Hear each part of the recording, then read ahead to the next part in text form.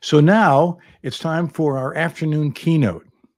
And I'm excited to introduce these two gentlemen to share the work that they're doing at Zurich Instruments.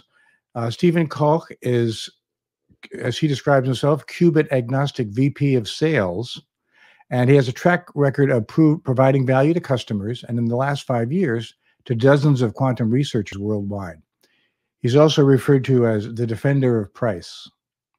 His colleague Tobias Steele is a quantum enthusiast with a track record working in hybrid and quantum systems, combining solid state and atomic physics, magnetometry, and atomic quantum computers at places like ETH, Oxford, Caltech, and JILA. So Tobias is now the application scientist and technology promoter at Zurich Instruments. Gentlemen, over to you. Thank you, Christopher. Hello, Inside Quantum Technology. It's a big honor for us, Tobias and myself, to hold the keynote for this afternoon about qubit technologies and subsystems. We intend to provide an overview of the interface between basic research and applications, which in this context are the playgrounds where qubit technologies are becoming useful. And the subsystems are evolving together with research requirements. We're going to have a very diverse afternoon looking at aspects of various qubit platforms, superconducting, photons, vacancy centers, and subsystems such as cooling, repeaters and memories, quantum computing, and sensing. These technologies all have an application they excel at, and it's going to be great to explore them and touching base. What do they have in common, and where do they differ, apart from that they're all for quantum technologies? We will be looking at technologies that are at the edge of success, therefore at different stages of commercial maturity, and some of them are not here to stay.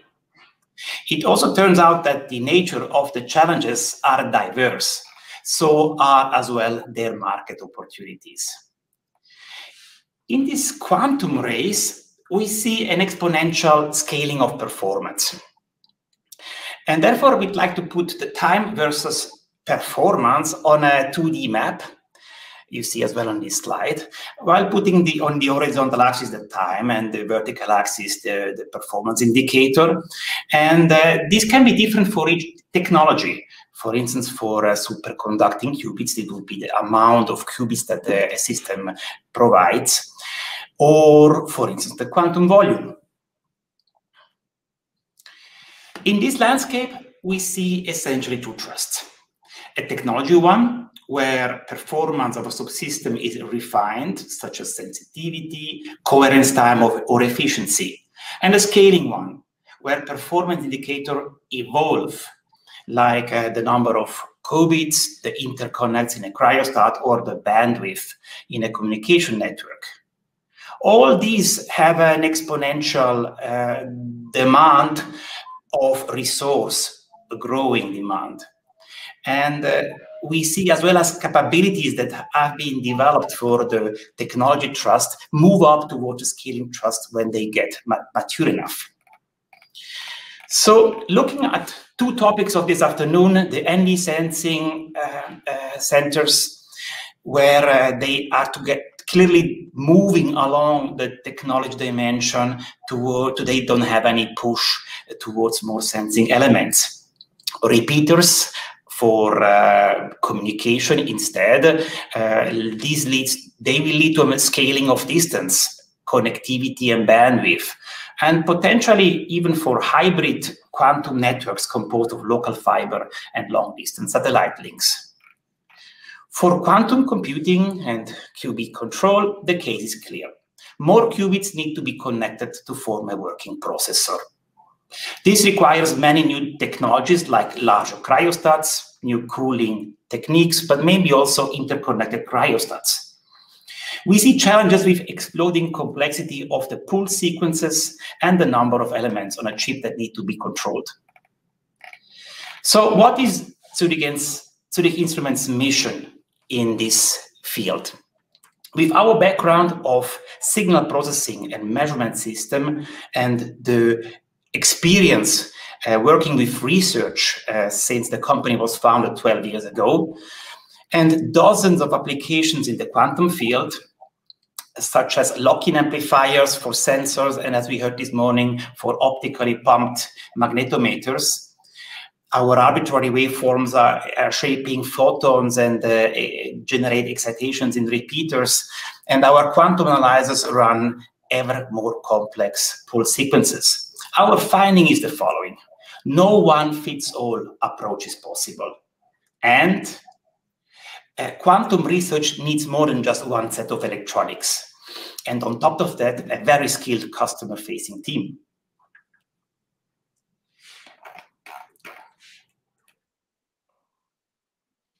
So we continue with a few aspects of quantum computing. And a typical quantum stack is proposed here, with the programming layer on the top, where the applications live, and the middleware, where algorithms are adapted to the executing hardware. It's a layer where Adrian Roll yesterday mentioned it's mostly underestimated. And at the bottom, we have the hardware where the pulses are generated and signals are measured. And you can breaking up this this last box further by this classical division between a control unit at room temperature and the quantum processing unit at cryogenic temperatures. One issue of the industry is that the development still happens on blockwise. Companies focus on what they do best. However, researchers working on testbeds like Lawrence Berkeley National Lab need to control it all. And other system integrators like IQM from Finland have to offer the entire quantum computer, cover the entire stack too. Therefore, I'd like to quote a paper from a colleague of ours that appeared on Nature, that to design a component right, one needs to have a look at the full stack. In this article, it's discussed that co-design between layers is required. Limitations on one level cannot be compensated by optimizing or compensating for it on the level above. If you look at the cabling between the processing units here on the slide, this has a risk of exploding. With a computer at 150 qubits, maybe 1,000 lines will be required. Today, in experiments, maybe this cabling is not yet limiting for most of the experiments. But the scaling trust will require leaps. So an idea would be optical interconnects, but this is also a very early stage technology too.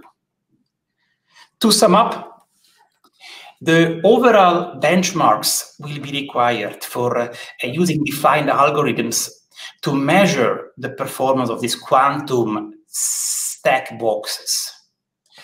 The industry still needs to converge on those, and that was mentioned in the software panel yesterday. At ZI, we are definitely aiming to provide the verification of the boxes without needing to know the customer to need all the details inside. And for this mission, our understanding of progress is to release researchers from having to program low-level code inside of control electronics, which may be controversial, as we can see from the approach of some of the players in the field. So, handing over to Tobias, what are the consequences in a cryostat looking at these two trusts? Okay, so thanks, Stefan, and let's maybe jump right into that question. And to answer this question, we first acknowledge that we need on the order, that it's suggested that we need on the order of 1 million qubits to have a powerful and yet useful and fault-tolerant quantum computer in the future. And for superconducting qubits, this would require a chip which is on the order of 2 square meters, or roughly said a pretty large cryostat. Okay, and current state of the art in these diameters is on the order of maybe 0.5 meter, so that's still an order of magnitude away. And although the institutions such as Fermilab are planning to build much larger systems, the sheer size of such a cooling system is actually not the only challenge. Actually, cooling power and what was mentioned before, the cabling and the interconnect real estate or differently said, essentially the proper isolation and amplification of the processor are critical to be able to scale up in these cooling systems. And we're looking now into different packaging of microwave cables, such as here by Blueforce, or alternatives, for example, flex cables as from Delft circuits, and how well they scale. This is something which is clearly along the scaling thrust. There are still technologies which are clearly also in the technology thrust domain. For example, mentioned also before, these photonic links or non-reciprocal amplifiers or microwave networks and fridge interconnects, such as the ones which are developed in the SuperQLAN project. But there's also other challenges which are part of active innovation and development. And for example, today's dilution refrigerators have their challenges. For example, helium-3 is getting more and more scarce, and at least nowadays getting it from the moon is still pretty expensive. So in addition to that, there's also this plumbing approach. In addition to that, is really something which is expensive and time-consuming if leaks appear, and this is why there's a certain need also for new technologies and cooling alternatives. An example here is the adiabatic demagnetization, which is a technique used also or promoted by Qtra, for example. And then there's also other challenges which are here to really support processor technology and innovation in this technology thrust, by allowing to, for example, get more and more statistics on their samples. And here, of course, Christ that cool down times are really a critical factor. So now, on the other hand, the control side of quantum computing is sort of a classical example on how technology thrust can really feed into the scaling thrust. And since this is sort of our expertise, maybe let's exemplify this now a bit more. So over the past few years, we've seen an exponential growth in the desired number of qubits which need to be controlled by a quantum computer. And what you see here in this chart is an example of our collaborators, or the qubit numbers that our collaborators have committed to. And sustaining such an exponential growth, essentially of anything which consumes resources like qubit numbers, is already, of course, a challenge in itself, and often requires careful thought to achieve scalability. However, besides qubit numbers, there's sort of a second dimension which also scales too in quantum computing, and this is the complexity of the algorithms and the sequences. And this is even true for a single qubit.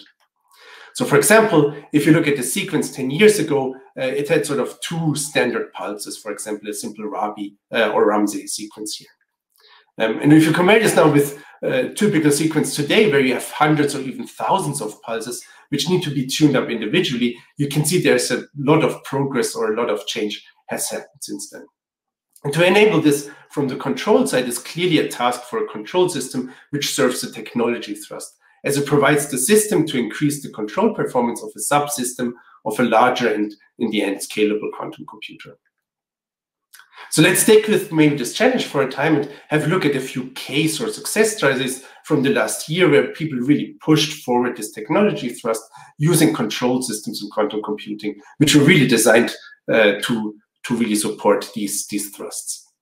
For example, now we first focus on single qubit gates. You can ask yourself the question, okay, what is one of the key challenges of qubit control here? And this is, for example, to make the gates as short as possible, because, of course, the shorter the gate is, the more you can press into a specific coherence time. But they still, of course, need to be of very high fidelity. And in this example here, IBM made this record short single qubit gates of 4 nanoseconds and with a great fidelity of above 99.7%. So how did they do this? Well, they first needed an AWG, and in fact, our AWG, but which in the end had the right specs. Okay, so it was neither over nor under-engineered.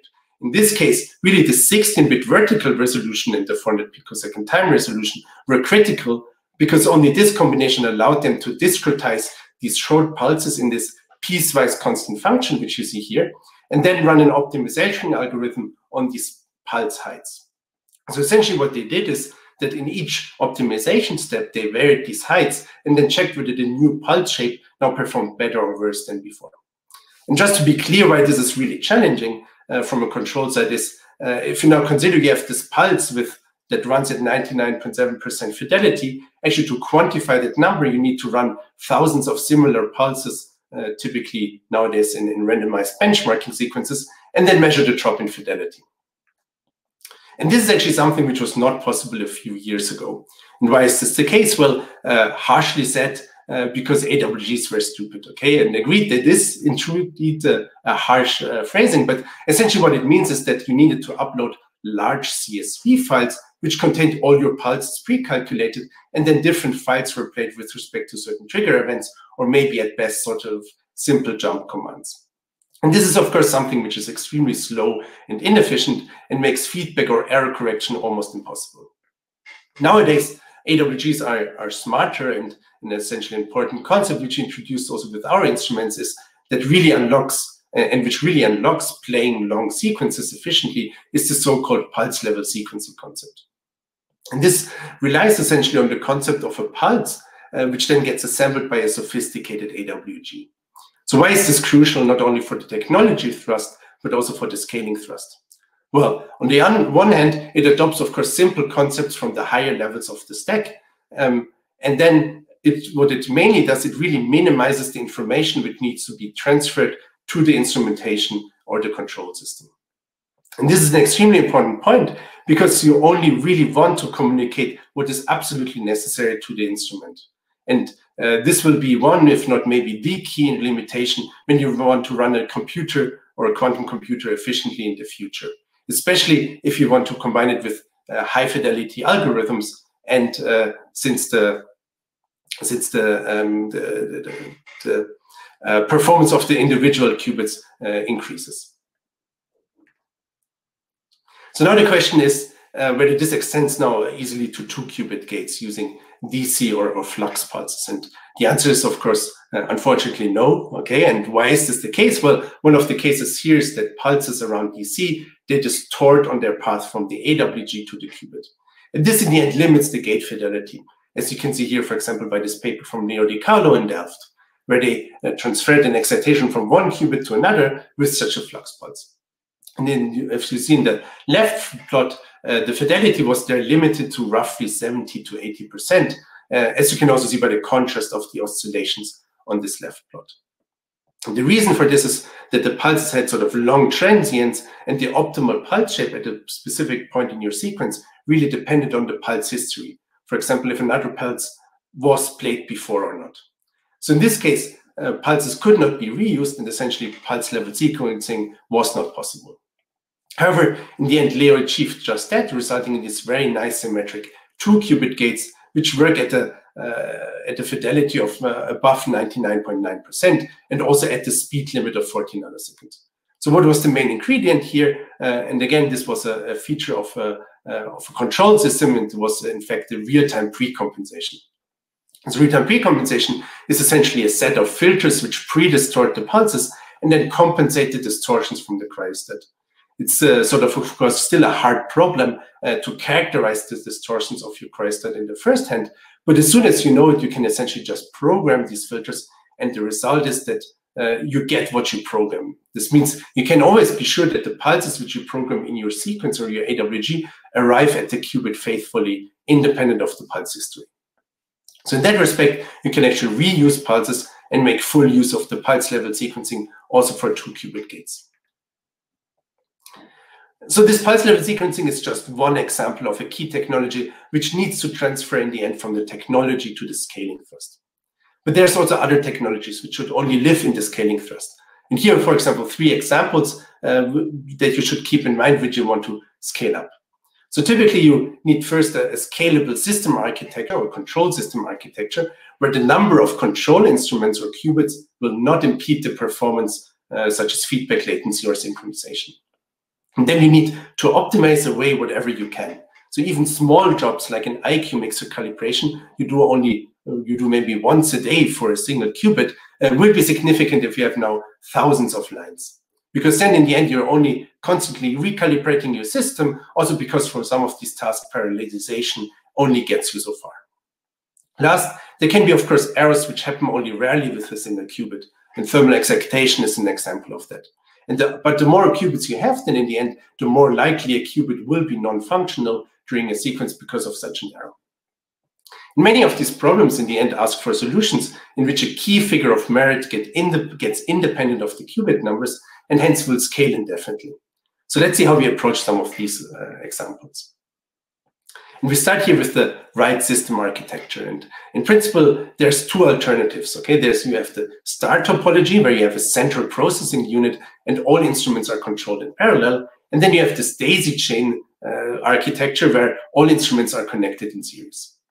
And of course, although daisy chaining your instruments is often the easier approach to design and has a certain advantages, we went in the end with the star topology because of its critical advantages for quantum computing.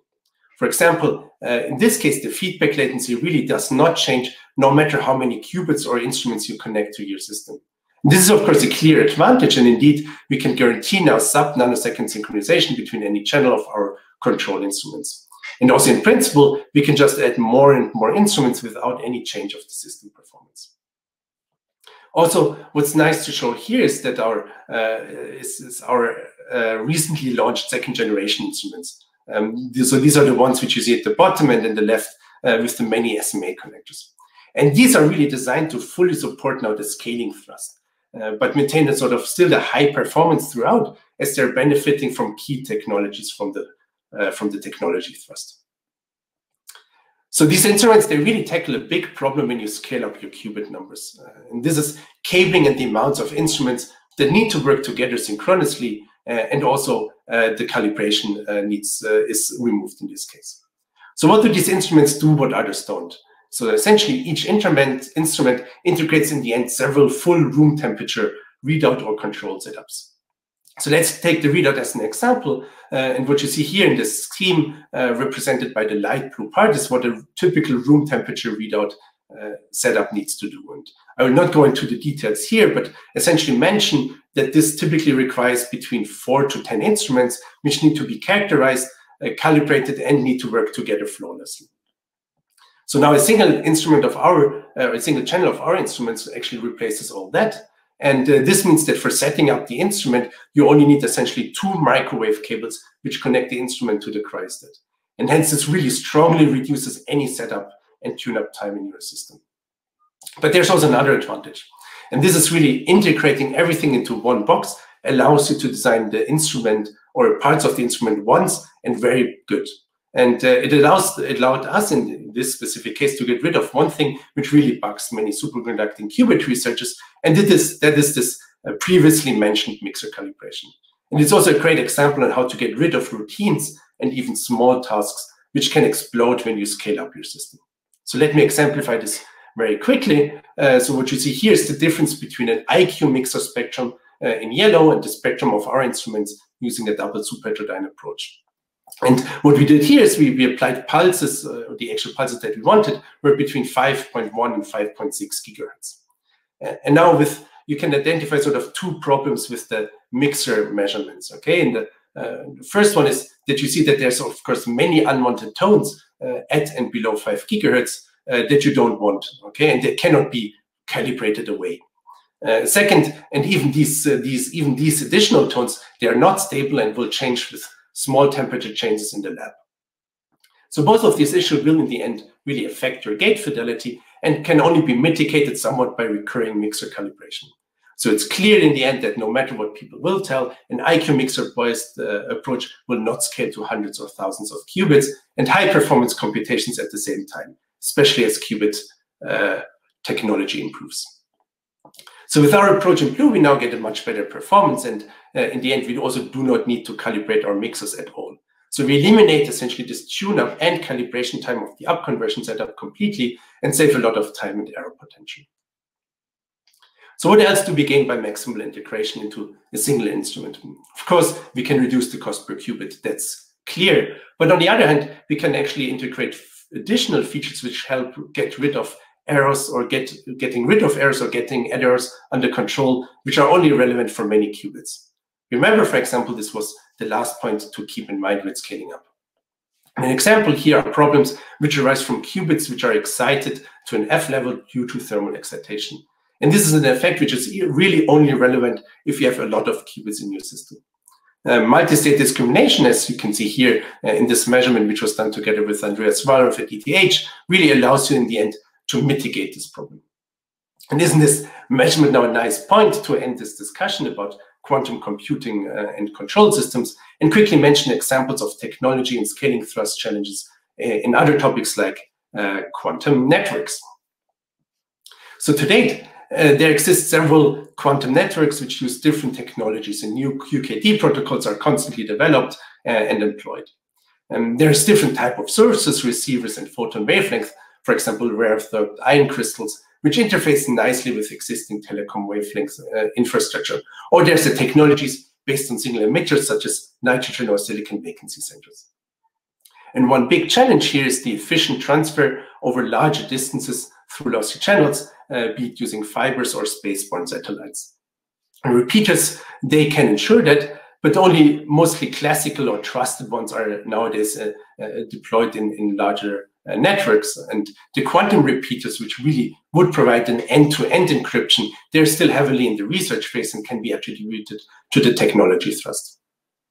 So different approaches here are promising. For example, you have the standard repeaters, which are based on heralded entanglement with long-lived quantum memories, or alternatives such as one-way repeaters, which include or such use logical qubits or error correction protocols. However, even if you have in the end a working network, loss will always be there to a certain degree, and countermeasures may include something like entanglement distillation. But the challenge here, for example, is, and this is of course clearly a challenge of the scaling thrust, is that this number of schemes to do this grows super exponentially with the number of nodes. And of course here we really need new approaches or need to tackle this challenge in the scaling thrust direction. So finally, we've heard in the morning about magnetometry. There are challenges, for example, for atom-based sensors or nitrogen vacancy centers. And sensing is a manifold and has a plethora of different sensor types and applications. Now, some developments are in the few sensor types, and research is really trying to improve the individual sensors in terms of sensitivity. Here, a great example, I guess, that we're going to hear about later today is the nanosensing and the imaging with NV sensors, which are embedded on an AFM tip. And with the first demonstrations about 10 years ago, this application was commercialized recently and allows now rasterizing across samples and extracting different information about the device under test. And this supports clearly the technology thrust innovation. For example, skyrmions for new type of memories, magnetic nanostructures or ferromagnetic domains, or mentioned also in the morning, biomagnetic or electric signals. So there's other examples that require then many sensors, and this is magnetoencephalography, which also came up a few times this morning, which are really at the brink of commercialization, and where ideally hundreds of ultra-sensitive optically pumped atom magnetometers are placed on the head and then measure brain activity. And challenges here, among others, are really making these sensors comparable and identical, and then design a well-synchronized and crosstalk-free control electronics that controls these sensor arrays. So with this, we end this keynote, and in summary, we've seen different examples on how to characterize quantum technologies within the scaling and the technology thrust. And in our opinion, this is useful as it helps to understand how to approach a certain problem, and also understand and classify its boundary conditions, and most importantly for the current audience, maybe how mature a certain technology is. And with this, we look forward to you challenging us on this, or maybe just ask questions. Thank you.